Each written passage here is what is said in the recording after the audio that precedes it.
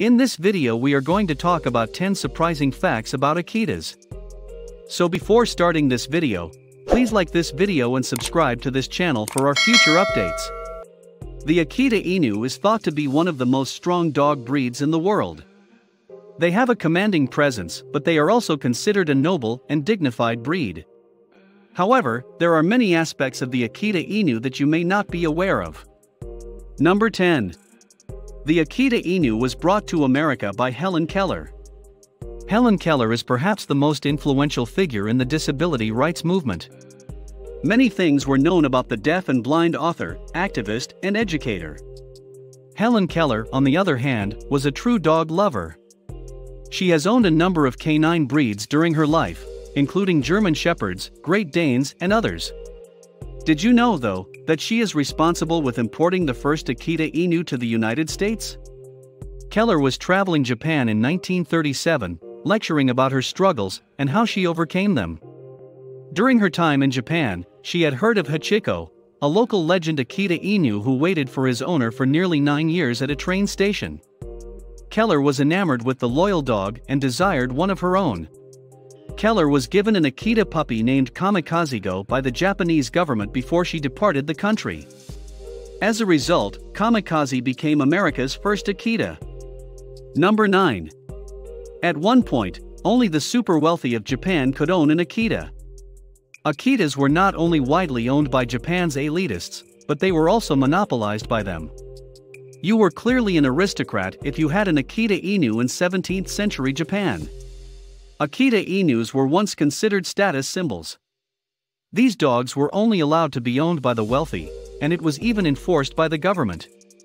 Commoners couldn't own these dogs because it was against the law. In fact, they were so adored that anyone who harmed an Akita was sentenced to prison. Japanese nobility would pay specialized caregivers to pamper and spoil their pet Akita Inus, much as they would their children. The emperor did not amend the law until the 19th century, allowing anyone to own an Akita Inu. Number 8. Twice, the Akita Inus was on the verge of extinction. Because they were so restricted to the elite in the 1800s, the Akita Inu almost became extinct. When the Japanese government discovered this, they tried everything they could to bring the renowned breed back to life. It all worked out in the end, yet this wasn't the first time these Japanese dogs had to deal with difficulties.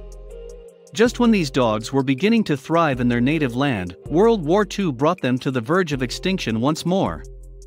During the war, the authorities ordered that all non-military dogs be slaughtered.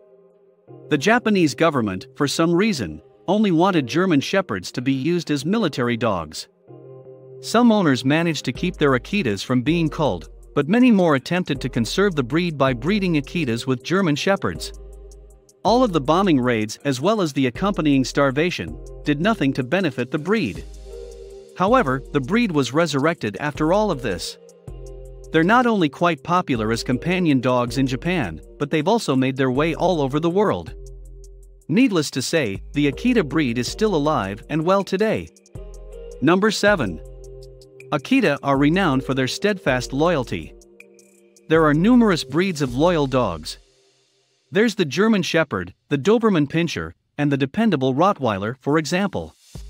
When it comes to dog devotion, though, the Akita Inu may be the most well-known. The actual story of Hachiko the Akita is a good example of this. A professor from Tokyo Imperial University raised the dog. The owner would take the train to work every day, and the Akita would patiently wait for him at the train station. For a couple of years, this happened every day. Hachiko, on the other hand, continued to wait after the owner died one day at work. In fact, until his death, the Akita waited at the same train station every day for 9 years. It's no surprise that Akitas are known for being extremely loyal dogs. Number 6. In Odate, Japan, there is a museum dedicated to the Akita Inu. The Japanese have a soft spot for Akitas, according to the popular legend of Hachiko. They adore these dogs to the point where there is a museum dedicated to them. The museum is really in Odate, Japan, which is where Hachiko was born. The museum not only honors the local folklore, but it also promotes the breed as a whole. There's a lot of art, documentation, and other information about these magnificent canines inside. The tourists are even greeted by genuine Akitas. Number 5. Insurance companies have reservations about the Akita Inu yet. Dogs are without a doubt the most popular pets on the planet. There are nearly 90 million dogs in American households alone. What's more alarming is that over 4.5 million dog bites occur in the United States each year. When a dog bites and injures a person, a home's insurance claim is frequently made. There is, however, a list of dog breeds that insurance companies will not cover. While each insurance company's list may differ, Akita Inus are one of the most popular breeds to appear on these lists. The Doberman, Rottweiler, German Shepherd, Siberian Husky, Great Dane, and Pit Bull Terrier are among the other breeds. This does not imply that your Akita is a potentially harmful animal. It just means that they require greater attention in terms of socializing and obedience training. And, for the greatest results, begin training your Akita puppy as soon as possible. Number 4. In Japan, Akitas were utilized as combat dogs. Dogfights are still common in rural areas of Japan, despite the fact that they are prohibited in large cities such as Tokyo and Osaka. Although the Tosa Inu is the most well-known Japanese dog fighter, the Akita has also played a role in this underground subculture. In fact, many Akita warriors were crossbred with Tosa, earning them the moniker Shin Akitas. These canines possessed both the power and endurance of the Akita Inu and the Tosa Inu. They were some of the canine kingdom's best combatants. While we don't support dog fighting, it's comforting to know that dog fights in Japan aren't the same as those in the United States. Normally, dogs are separated before one of them is gravely damaged. Number 3. The Akita Inu is Japan's national dog breed. There's no doubting that the Akita Inu has a long and illustrious history in Japan. It's no surprise that they're the country's official dog breed.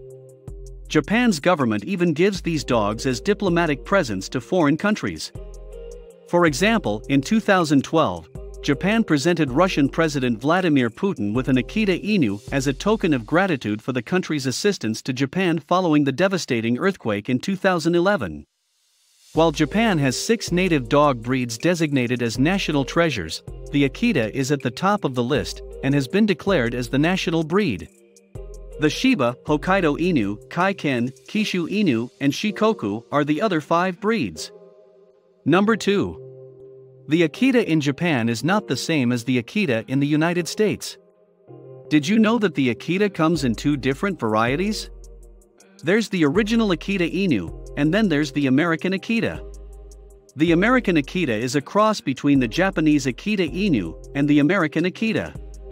There was a significant inclination and trend towards larger canines when these dogs arrived in America.